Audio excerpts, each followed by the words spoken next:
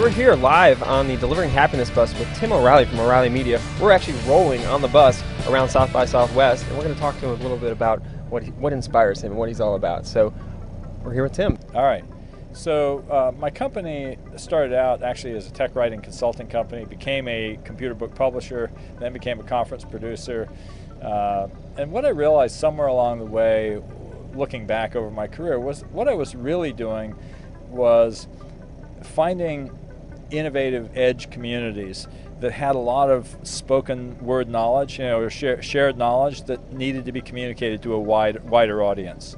So for example, when we first started publishing about the World Wide Web, there were only 200 websites, and we said, this is super cool, we got to get the word out. Open source software, I pulled together what came to be called the Open Source Summit after I realized that all my best-selling books were about products that had no companies behind them and were getting no coverage in the traditional tech media. And not only that, I realized that a lot of the guys who were the heads of these projects didn't actually know each other. And so I brought them together to talk, and I later formalized that as a philosophy, that our goal as a company is to change the world by spreading the knowledge of innovators. I'm also really fascinated by the sensor revolution. We've been chronicling this in our magazine, Make Magazine, and with Maker Faire, and now there's all these businesses starting to crop up, stuff that would just seem like, hey, here are these weird people, playing, and now of course you look at smartphones, their sensor platforms, the Microsoft Kinect, all this stuff that seemed weird. When we published our book on OpenCV, the Open Computer Vision package, about 4 or 5 years ago, it's like people were blown, all the industry was blown away. How is this book a bestseller? But we could see that people were playing with computer vision, and it's how important it is. Of course, now we see this Google self-driving car, we see all these robotics applications, you see the Kinect, and they're going, oh, okay, I get it. There's this interesting progression from people hacking on things for fun and into business. And often a lot of where the sort of startup frenzy is actually behind the curve rather than ahead of the curve. The enthusiasts are the ones who are ahead of the curve. I think there's a revolution brewing in healthcare. There's a whole lot of, I think, really thoughtful design in some of the healthcare legislation for accountable care, where you can imagine Medicare becoming more like Google, where we'll start to have data feedback on what works and what doesn't, and where we're going to start changing the reimbursement systems in Medicare so that we pay more for the things that work and less for the things that don't. And this could lead to real revolution, because there of course is a big problem that we have as a society. We're spending too much money on healthcare. There's too many parasites in the system, and we have not had mechanisms for combating that. And we're starting to see a way forward where we could apply technology to change that system.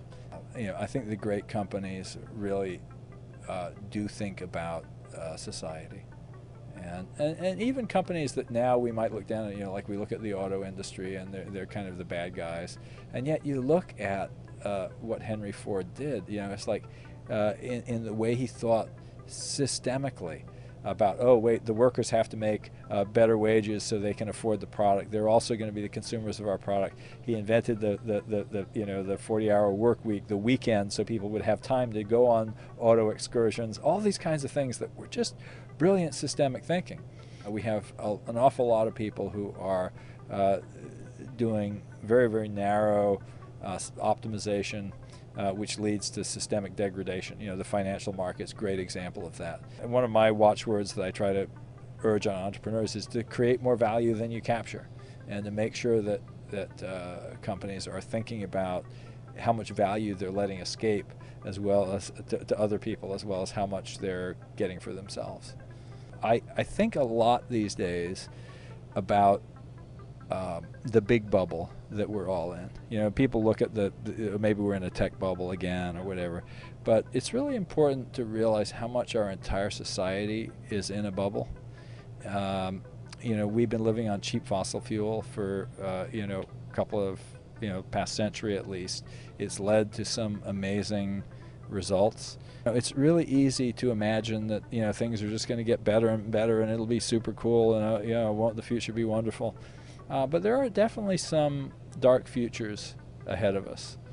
And again, a good reason to work on stuff that matters. because we may not have the luxury of working on trivia. And I'd love just to have people take seriously that we need to make a better world.